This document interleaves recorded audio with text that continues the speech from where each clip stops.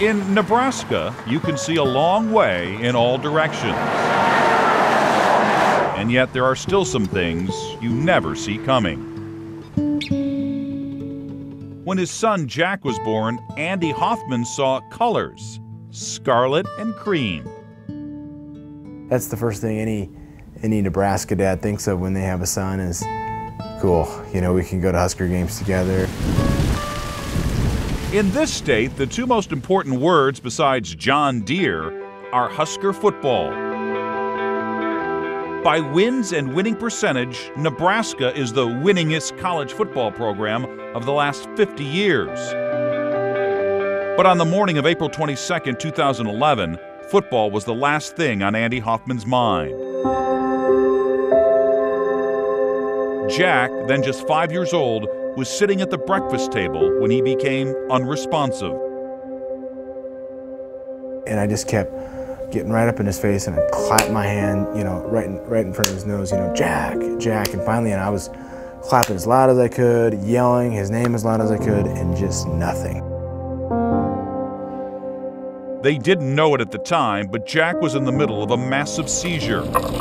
He was rushed to the hospital in his hometown of Atkinson and then transferred 4 hours away to Children's Hospital in Omaha. I didn't know if he would make it to Omaha, you know, went to the hospital. He survived the night, but doctors gave the Hoffmans a devastating diagnosis.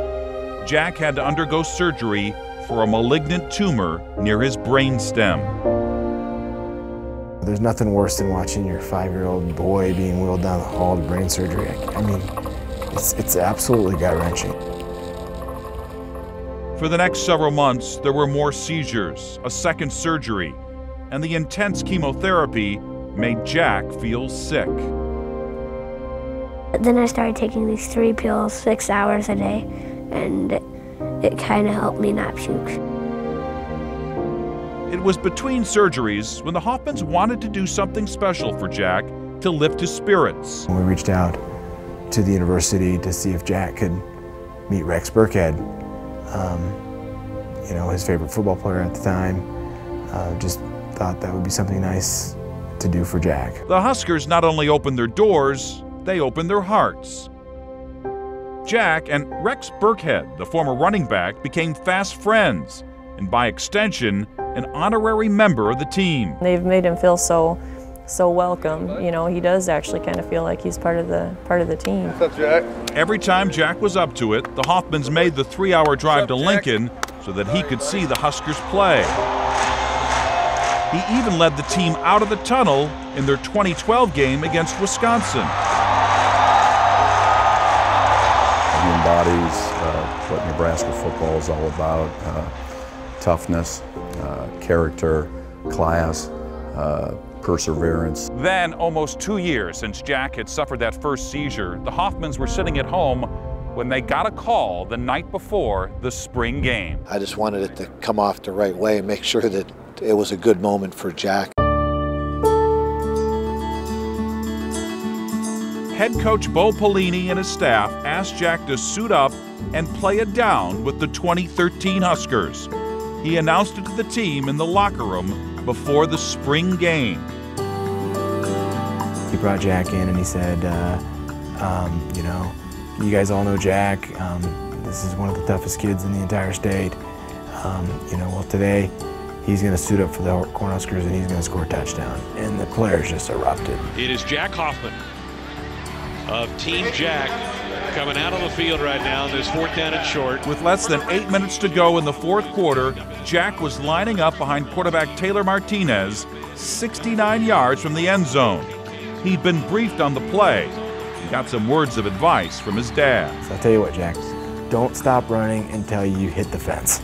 I said just run till you hit the fence. The play actually got off to a rocky start. Right when I snapped the ball, he ran the wrong way, and I just kind of grabbed them and moved them back the other way. Gives it to Jack. Blockers just started to go a little wrong way, then I turned. He's got blockers out in front. Put him around the corner, and he was gone. There he goes. He's running to midfield. Listen to this crowd.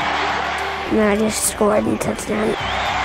By the time Jack made his mad dash down the sideline and all the way to the end zone, 60,000 people were celebrating. Oh, wow. What a moment. And both benches empty. It was at that moment where I just lost it. I mean, I lost my composure. I just lost it. That was a moment right there. Wow, goosebumps. Been in Memorial Stadium a lot of times. I mean, it was put goosebumps on you that day. We got a star in our presence, guys.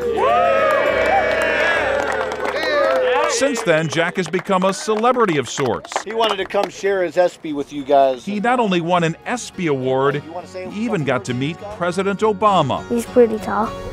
He's pretty tall. Yeah. And the family is now running toward another end zone, putting a stop to pediatric brain cancer. Raising money and raising awareness for the disease is part of our treatment plan. Jack still faces an uphill battle, but thanks to that second surgery, he no longer has seizures, and the chemo has shrunk what's left of the tumor. Just kind of live life one day at a time, one MRI at a time. We usually look up to our role models, but in Lincoln, they look down to a little boy fighting cancer. When our players step back and see the strength that a young man like Jack's able to show, and the fight that he shows on a daily basis, it